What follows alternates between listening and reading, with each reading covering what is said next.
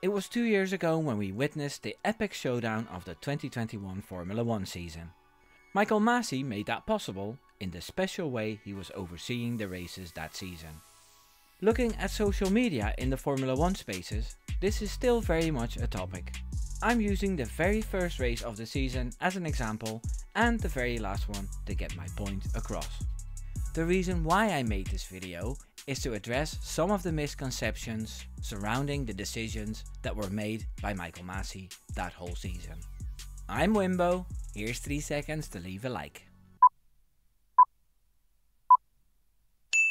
What is the let them race philosophy? It all comes down to leaving drivers to sort things out on track rather than bombarding them with penalties. The rulebook is vast and thick and open to many interpretations. If race control would stick to them rigidly, racing would suffer. We have seen this in the past many times. Penalties that altered outcomes afterwards, hour-long waits for results to be made public. Sure, Carlos Sainz scored 3 podiums where he was denied the ceremony afterwards. I believe Masi made his decisions with the spirit of racing in mind, with the rulebook as guidance. People were fine with that pretty much the whole season, until that last faithful race, which turned out to be his final race too, so far. Bahrain 2021. A duel in the desert with the young and upcoming challenger and the older experienced defender in the lead roles.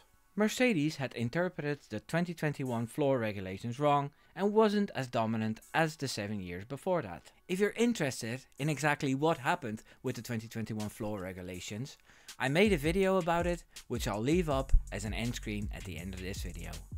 Max Verstappen started on pole and got away great until a safety car was deployed after some Russian debutant driver crashed after only a few turns. Max nailed the restart and was in the lead when Hamilton was called in to attempt the undercut, which was successful. Verstappen pitted 4 laps later and then did another stop in lap 39, which gave the Limburger the advantage again on fresher tyres.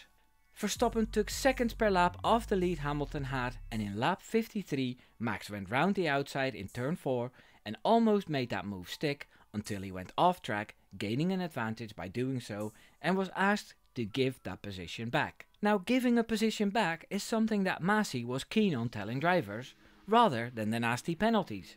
Verstappen wanted to push through to make the gap big enough to get rid of the penalty, but he was told by his engineer GP not to do this. Even to this day, debates are going on about drivers just taking the penalty, knowing they have the pace to make the penalty worthless.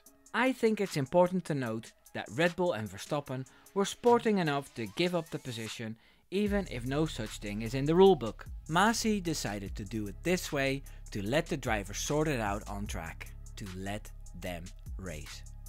With the dirty air behind the cars we still had in 2021, Verstappen wasn't able to try and overtake Hamilton again, so Lewis won the race. However, there was something else going on in that race in Bahrain. During that weekend, track limits would be monitored in turn 4 during practice and qualifying. If a driver was to exceed track limits, their time would be deleted. This would not be monitored during the race. The ruling was written up in the director's notes on Saturday morning. Lewis Hamilton had abused those track limits 29 times during that race, which gave him an advantage of 0.3 of a second each time. This went on until the Red Bull pit wall clocked this and Max Verstappen was told to do the same. This was then brought to the attention of Michael Masi, who then told the teams that any team exceeding those track limits would get a warning flag and a penalty if they continued to abuse track limits. See, in the regulations there's article 27.3. Drivers must make every reasonable effort to use the track at all times and may not deliberately leave the track without a justifiable reason. Drivers will be judged to have left the track if no part of the car remains in contact with it, and, for the avoidance of doubt, any white lines defining the track edges are considered to be part of the track, but the curbs are not. Should a car leave the track, the driver may rejoin. However, this may only be done when it's safe to do so and without gaining any lasting advantage. At the absolute discretion of the race director, a driver may be given the opportunity to give back the whole of any advantage he gained by leaving the track. Article 27.3 of the sporting regulations is a blanket rule that applies to every race of the season. So turn 4 wasn't monitored, but it was always checked in accordance with the sporting regulations that a lasting advantage overall must not be gained. Lewis Hamilton gained almost 9 seconds by cutting that corner, and when Verstappen made his final pit stop, he was 8.5 seconds behind his title rival. He would have pitted in front of Hamilton if track limits weren't abused and the failed overtake wouldn't have been necessary. Verstappen lost a race he should have won. Verstappen lost 7 points that day. Masi made his decision to let them race. Some say he changed the rules midway through the race. I disagree. A situation was presented and he interpreted the rule book and acted on it in good faith. Abu Dhabi 2021. The season final saw Max Verstappen and Lewis Hamilton equal on points in a season full of incidents and controversies. Michael Masi had his hands full dealing with the two gladiators on track, but also with the two team principals running the teams they drive for. It was during the Spanish Grand Prix that we first heard a radio conversation between a team principal and Michael Masi on air. It was broadcast to have a more transparent view of what goes on during a race. Masi was only race director for a few years after he was suddenly promoted to this job due to the death of Charlie Whiting. Now, with what I know of the legendary no-nonsense Charlie Whiting, I dare to say he wouldn't have allowed those interactions to be broadcast. Masi did allow this, not knowing how much extra pressure it would bring. Toto Wolff was the first to come over the radio to bark his orders at Masi. Michael, blue flags! Michael, this guy makes us lose the position.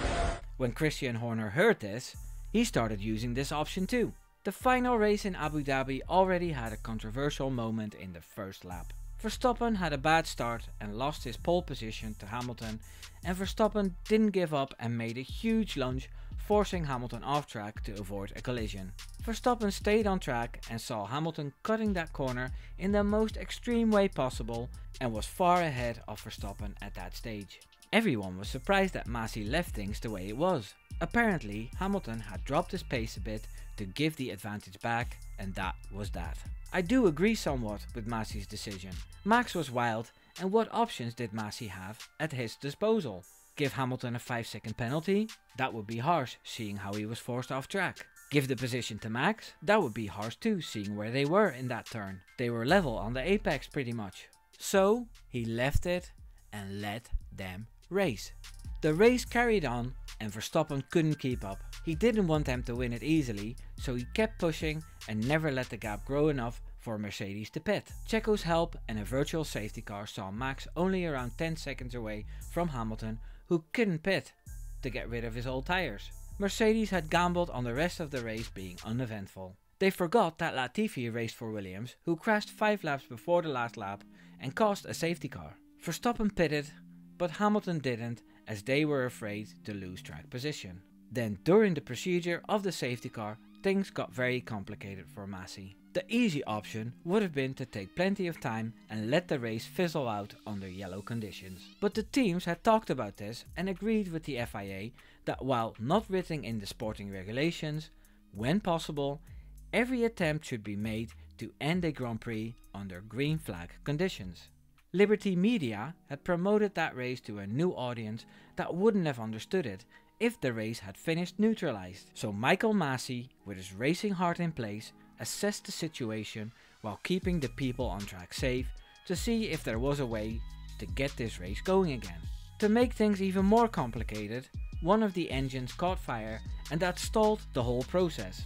After a while, it looked like the race would get one lap of racing without the back markers cleared between Hamilton and Verstappen. The race director has the power to make that call. Article 15.3 states that the race director shall have overriding authority over several matters, including the safety car. Then Red Bull's smooth-talking Jonathan Wheatley spoke with Masi. In a polite, gentle, soothing manner, he laid out a plan that would see the race have one more lap with back markers away. Bar 3. He has authority to do this as long as the clerk of the course deemed it safe, which he did. Masi grabbed his opportunity instead of the commands Toto Wolff was giving him, and we got that fantastic final lap and Max Verstappen won his first title. Mercedes not happy, Red Bull delighted. Hamilton lost a race he should have won if Masi had made a different decision. Hamilton lost 7 points that day. Some say he changed the rules midway through the race. I disagree. A situation was presented, he interpreted the rulebook and acted on it in good faith. Michael Masi's way of directing a race, with him being in charge, was equal to all drivers. All of them have gained points and lost points due to the calls he made. I feel he was scapegoated after that season, and we still feel that 2 years later, as race direction hasn't improved. There was no manipulation. There was no agenda other than let them race. Subscribe. Take care now. Doei doei. A special thanks to my channel members. Your help is much appreciated. If you want to support this channel too, click the link down below.